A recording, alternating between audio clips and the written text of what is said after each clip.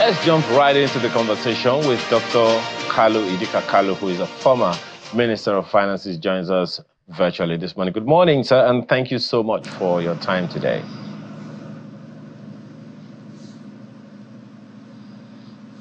Can you hear me, sir?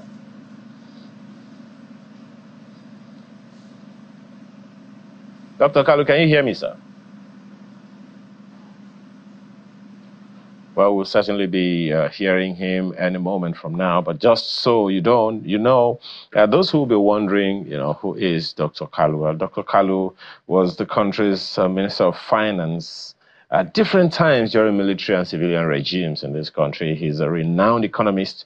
He's also been a renowned, public servant, and he's widely regarded for his expertise in economic policies that has had a notable career both within and outside Nigeria. And a number of things. By the way, he's also been besides being Minister of Finance, he's also been at various times Minister of National Planning and Minister of Transport in the country. We'll be hearing a little more from him in a short while. By the way, to also let you know that he is, well, Dr. Kalu, can you hear me now, sir? Well, I can hear you. It's a little bit too loud. Okay. We'll adjust that. Just tune it down. Yeah, we'll adjust that right now, sir. So we'll adjust that. Thank you, sir.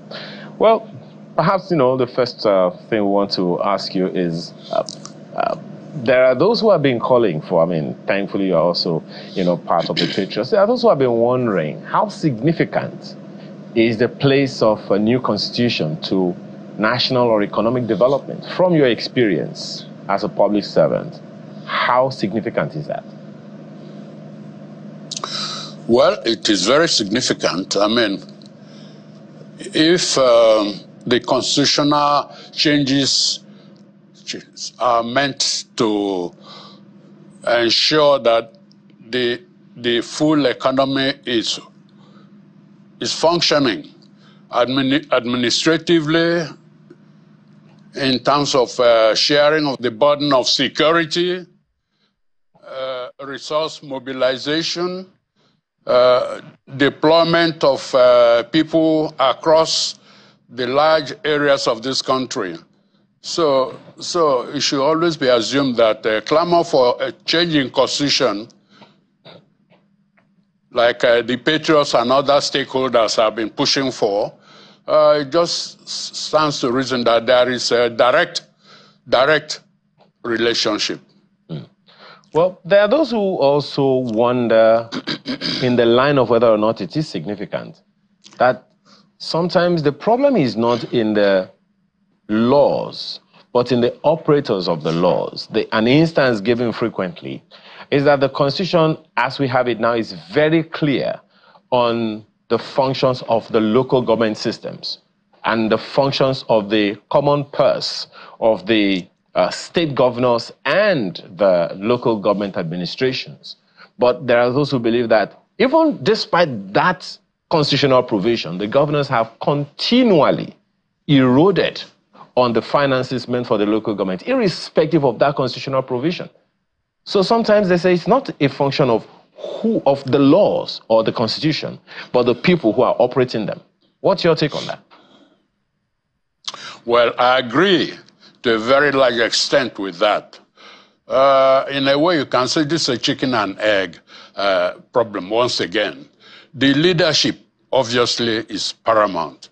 You cannot tailor-made a structure for all time or for all circumstances. So that's where it's so proper that those who assume leadership, the system by which they get there, the system by which we monitor them and oversee, whether through the judiciary or the legislature, and of course, most importantly, by the direct, the people themselves directly, who are ultimately the sovereignty, or who hold the sovereignty of the realm. Yes, the structure is important. The structure provides, hopefully, a guideline that can stand for some time, so you don't have to be tinkering with it every other time. But there's no question that the tone of what happens thereafter depends on how that structure truly reflects the ownership of the people, their aspirations, and the kind of hopes and dreams that they have. That is why the Constitution is so significant. But I also agree that whatever you fashion, the quality of those who go through the system to implement, of course, is very, very significant. So the two issues, right, it's not a zero-sum sort of thing. There's a direct relationship. One contributes to the other, and we should not try to discuss the two aspects in isolation. They have to be taken up in tandem. So the two angles to this are quite correct, you know. Well, there is also the question of accountability, Dr. Kalu. There are those who wonder whether or not, in spite of the provisions of the Constitution about accountability and all those things, it would seem like it's either not significant enough or not existent enough, or the structures are not strong enough to take on the individuals who are being unaccountable. So in terms of constitutional review and everything, speak first of all to the accountability element. Do we have a system, even laws, that hold governments at various levels, federal, state, or local, to account, particularly in the area of our development and all of it that they hold in on behalf of the nation? Well, this is a very critical question. Over so many occasions in the past, I've had to look at the issue, the strange issue that we copied our system, primarily from the United States system. The United States system has explicitly an office of accounting. Well, it works in the US. The Americans would not say it's absolutely perfect, but the structure is there. With all the things we borrowed from their constitution, we seem to have left that out. I'm not suggesting, of course, that we didn't institute others. We've set up all kinds of instrumentalities, all kinds of committees, provisions, legal structures to make sure that there's accountability from the local government to the state to the federal. But I think any observer, any honest observer will go along with your question that it begs the question whether, in fact, we have oversight, we have accountability, we have causes and effect, we have consequences for violating the rules, even the rudimentary ones that we have. So once again, we're talking about a chicken and egg issue, whether it is the kind of leadership that gets to be subjected to the accounting system, or the fact that the accounting system itself is not strong enough or explicit enough or legally strong enough to hold people to check. So again, there are two sides to the question, and they should be discussed together. This is a very major question. I think the citizenry at every level has been asking these questions. How do we get so much money to seep out of the system? How do we get so many stories to sort of die the minute they hit the headlines? How do we get a situation where nobody seems to have any memory for what has gone wrong, and they need to always go back and make sure that the citizen who will be called upon to sacrifice, pay tax, who are entitled by the endowment of their resources, continually get shortchanged because people are not being monitored to make sure that what is budgeted reflects what is needed, and what is spent can be seen as what has been put into the projects for which they have been implemented. You can go through so many levels of this issue. So, like every other issue, we need to focus on this problem. So, from what you have said now, does that suggest that we have individuals who are stronger than institutions? Well, this happens in every system, obviously. Some leaders are more listening. Some leaders have their own personal moral code. Some leaders have their own sense of responsibility to their electorate. Some leaders have a different sense of continuity, where you can come back and face the tune when people come and assess how you function. So, you know, for obvious reasons, the quality of the leadership and all these other aspects that I've just listed will delimit the extent to which that sense of accounting becomes a very important part of the checks and balances that should be in the system. So this is something just as important as the Constitution, as the legal structure, as the oversight structures at the National Assembly, the various party structures, for instance, even within the political parties. So all these other institutions are meant to ameliorate and more or less remove those that are purely arising from differential personalities in terms of their strength of character, their moral code, I said, their own personal moral principles, their sense of accountability, whether in the home or in the church or in other areas. When you get such people who are now faced with maybe weighty issues of the state in terms of both quantum and quality, they bring their different personalities to bear, and then we have this sense of impunity, continuing impunity, and a sense of not listening, which of course the electorate gets a hang of and cannot be very happy about it. This happens every time. So again, whatever one says there, it's all a matter of looking back and see how it applies to previous administration. But we're supposed to be learning from our past. So we don't expect to be coming back to the same issue over and over and over again. And it's a sad one, because I imagine that you sometimes look back and wonder, how did we get here? So now, with all of these that you've said, you've raised issues around accountability, you've raised issues around impunity, you've raised issues around individuals tending to be stronger than institutions. How does a new constitution address these issues? Well, the way a new constitution addresses these issues, of course, is in various ways. First of all, our system of government, we are not disputing the federal structure. We are not disputing the bicameral structure, except perhaps in terms of how it's too expensive for our resources at times. What we are disputing is how the institution, the Constitution itself, will reflect the powers, the strengths, if you like, the responsibilities, the fiscal and monetary responsibilities, particularly the fiscal. Let's leave out the monetary for a minute. The fiscal responsibilities. So through the Constitution, you can explicitly review this and use the benefit of hindsight and present circumstances to now redraw it. It is absolutely the right of the people. This issue that arises where we begin to have a pro and con, those who want it reviewed, those who want it reviewed, this should not arise. It's absolutely the right of the citizens or their representatives. When they feel there's some measure of divergence, distortion, or getting off the rails, if you like, they have every right to say, let's sit down and review these things. If we do it properly, we should not be doing it too often, and we should not be doing it in a wholesale fashion, like you are throwing out the whole baby with the bathwater. You're just selecting those areas that have not been functioning as they should in the interest of the peace and stability and orderly development of the country.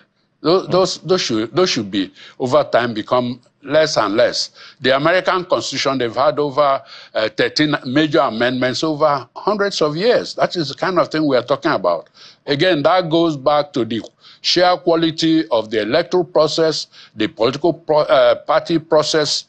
In fact, it goes back to all the mores of society, the education, the cultural values, the if you like, the way people are brought up in various institutions. They bring this to bear when they get positions in power, and they can see where their responsibilities spring from and where their alliance should be. The issue of accounting to the people who elected them, the issue of strict stewardship of the funds that have been, scarce funds that have been allocated to carry out definite functions. And we can see how we have strayed away. During our own time, I might say, I was not really the kind of legislative politician. We came in under military and so on and so forth. So you can say things are much more specific. But there is no question that you had a duty to follow the principles, the general orders of the civil service, and so on and so forth. And there was a structure in place. We've set up committees to review salaries and all these things. Those are some of the areas I find are a clear aberration from what we work with, because we didn't have such things.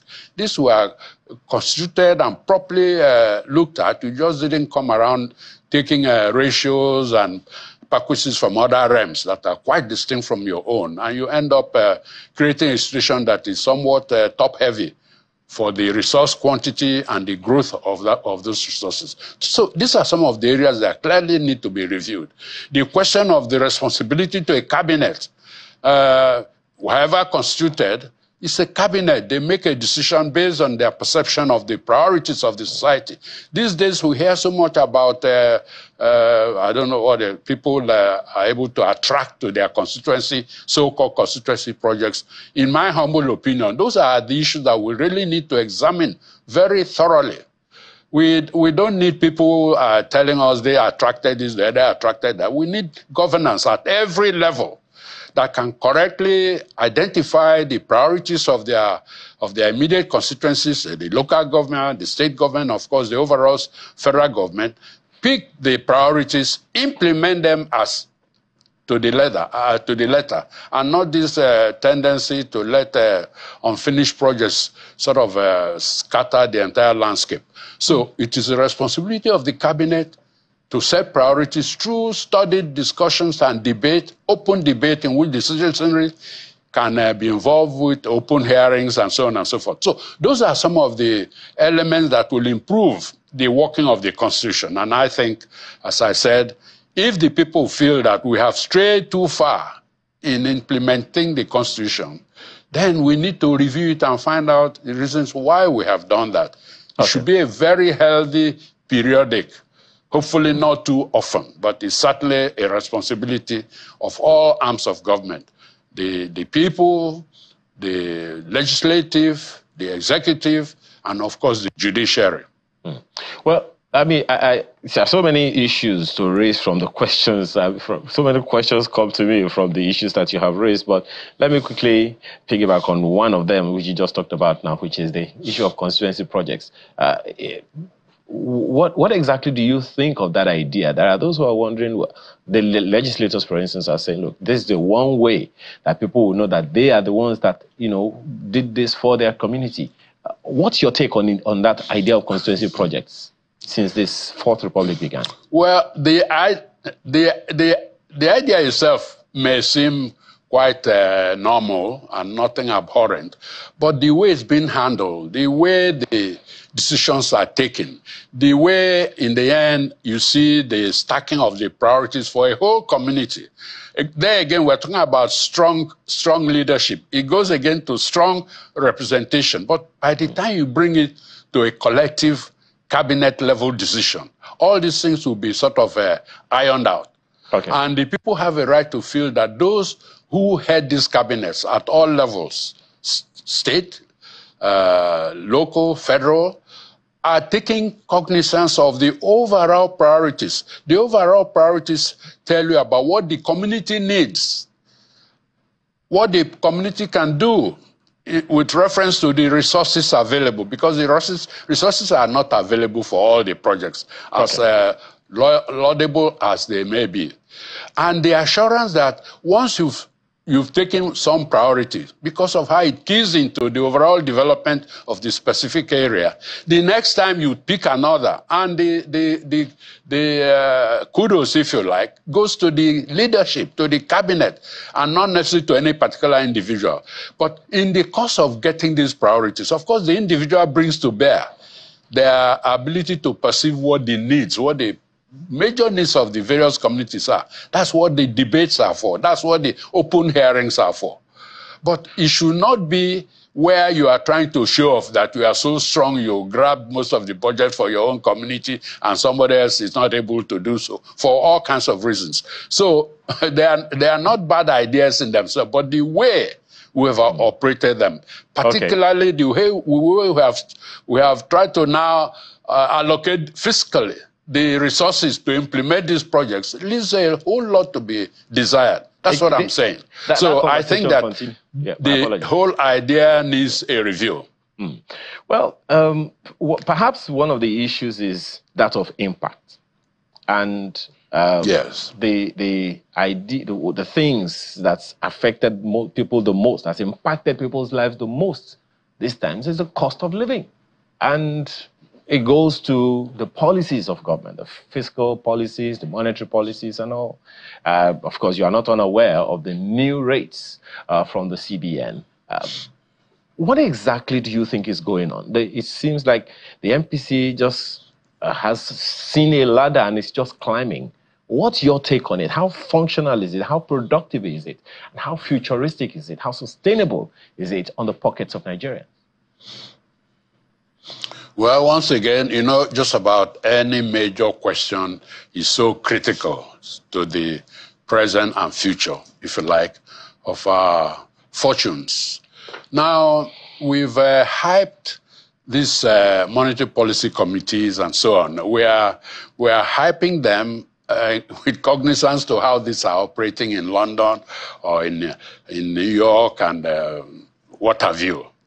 But you know that the system depends on the structure we have in place.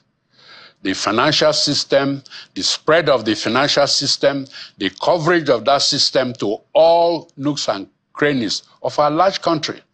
200 million plus people in villages and small towns, in localities, small towns, cities, and so on and so forth. So whatever rates you adjust may seem fine, and I'm not suggesting they are not fine. I saw the broad objectives: to tighten money, to curb inflation, perhaps to also reduce undue pressure on the exchange rate. Already, early indications suggest that far from the exchange rate improving, it's as even in most of the now reduced market sources, even increased the Naira dollar rate in terms of the sort of depreciation of the Naira with respect to, say, the dollar. So, and some of these changes that may seem counterintuitive, deriving from the otherwise properly tested theory, goes to show how much coverage, how much does the interest rate, how much does the exchange rate actually reflect the cubicles of demand. Some of them are just not really interconnected because of the sheer structure of our market. The structure is not evenly connected for all kinds of reasons. Communications, transport, direct supervision, and so on and so. In fact, just even official representation of branches of banks and so on and so forth.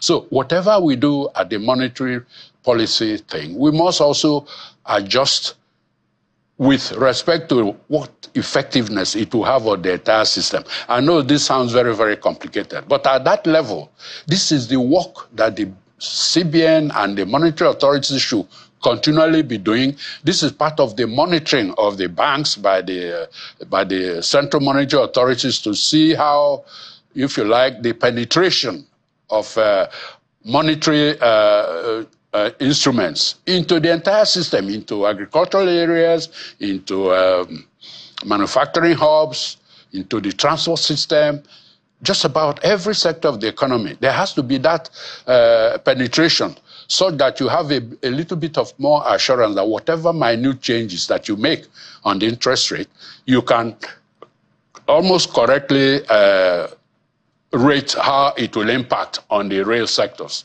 and the financial sectors. All right. Well, so many questions to ask you, and I think Kayla has some for you as well.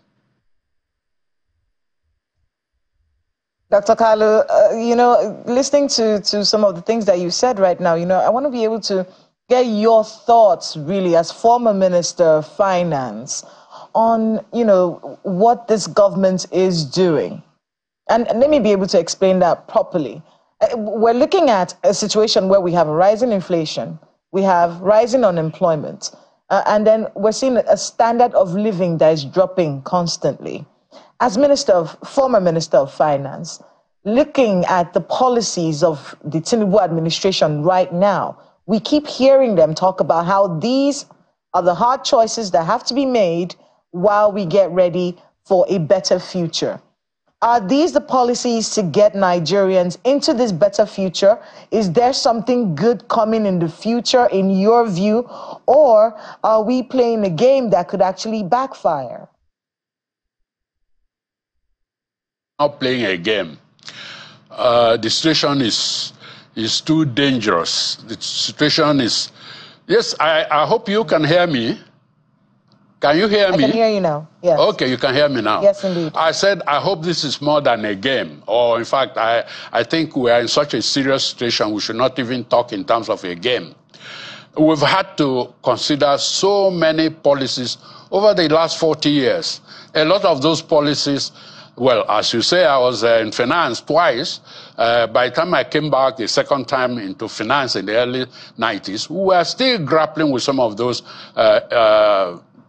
policies that we tried to enunciate in the mid-80s, or you can even say in the early 80s, since I returned from my stint at the World Bank. So one has had a fair acquaintance with the genesis of some of the things we're still talking about. It could not be a game. It is absolutely important that we know that the only basis for judging our policies in any static or dynamic sense is the import, the direct impact of these policies on the general living of our people.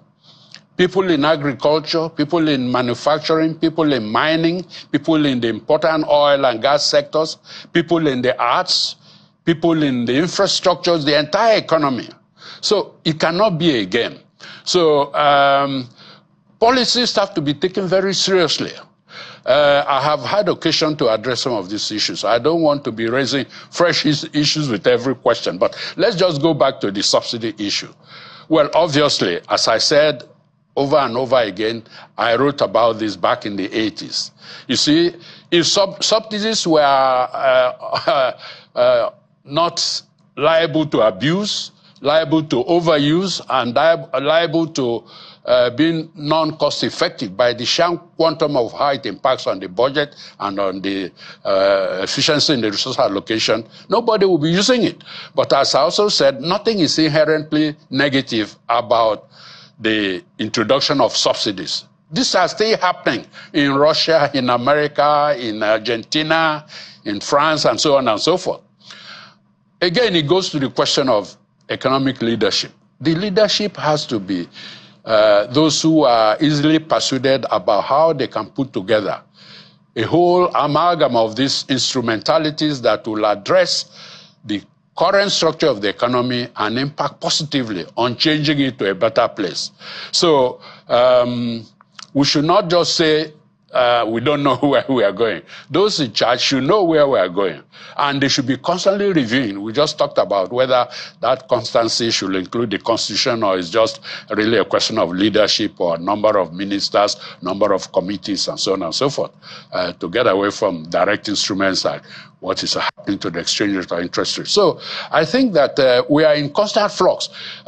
One introduced the notion of that dynamic flux in policy change. And we talked about a term that we introduced in Korea in the mid-70s when the oil price hit Korea. That's how the whole idea of structural adjustment policies. There's nothing else to diminish. There's nothing sacrosanct or static about the contents or the concept of that structural change to reflect new changes in priorities, new changes in competitiveness for the economy. When you are being faced with different terms of trade and external conditions and domestic factors. So we have to continue to review these policies. My impression was, of course, was that because of the sheer number of areas we needed to look at, this could be one way of justifying a fairly large cabinet. So you are in fact getting people to hone in on particular areas, such as having about 12 or 15 and lumbering them with sub-areas within the same ministry. But you can also overdo that.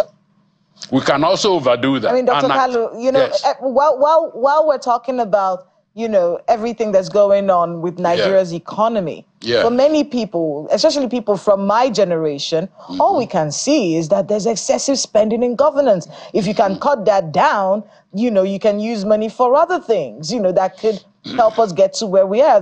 And for many people who are looking at this administration right now, it does feel like, you know, it feels like they're trying out things, you know, it doesn't feel like we're actually moving towards something. They say we are, but it doesn't feel like we are. And I'm just talking as someone who's a millennial. This is how we're looking at our country right now and wondering where the future is going to be. My question to you is, if you had the ear, if you had their ear, this administration's ear, what would you be telling them to do?